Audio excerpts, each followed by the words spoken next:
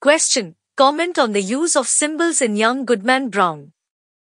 Answer. The use of symbols in Young Goodman Brown is a significant aspect of Nathaniel Hawthorne's storytelling, adding depth and layers of meaning to the narrative.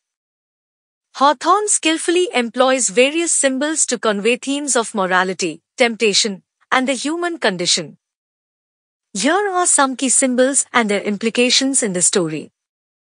1. The forest. The forest serves as a powerful symbol representing the unknown, darkness, and the hidden aspects of human nature. It is a space where societal constraints and moral codes are challenged and where Goodman Brown's journey of self-discovery takes place.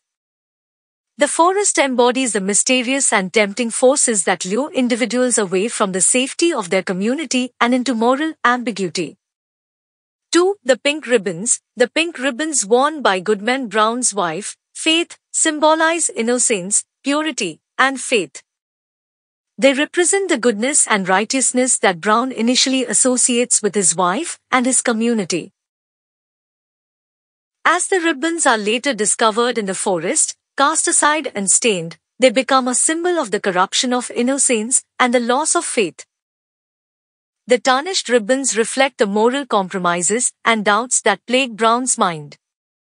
3. The staff serpent. The staff carried by the old man who accompanies Goodman Brown in the forest holds symbolic significance. It resembles a serpent, alluding to the biblical story of Adam and Eve and their temptation by the serpent in the Garden of Eden. The staff represents the allure of sin and the devil's influence on human actions. Its presence reinforces the idea that Goodman Brown is being led astray and tempted to abandon his moral convictions. 4. Names of characters. Hawthorne carefully chooses symbolic names for his characters. For example, Goodman Brown's name signifies the inner struggle between good and evil within him. The name Faith represents his religious faith and innocence.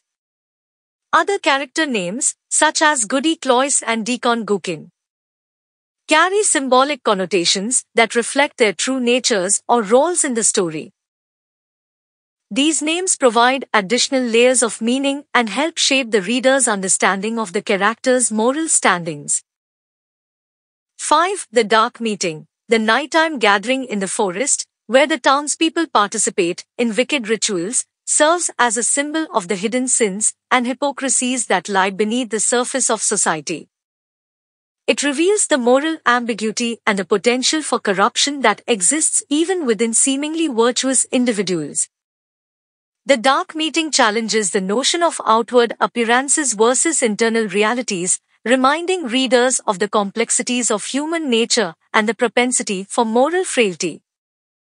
Through the use of these symbols, Hawthorne enriches the narrative with deeper meaning, inviting readers to contemplate the themes of morality, temptation, and the fragility of faith.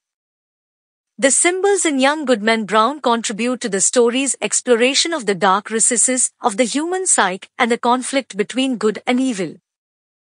They provide a framework for readers to reflect on the nature of sin, the complexities of human behavior, and the potential moral pitfalls that one may encounter in their journey through life.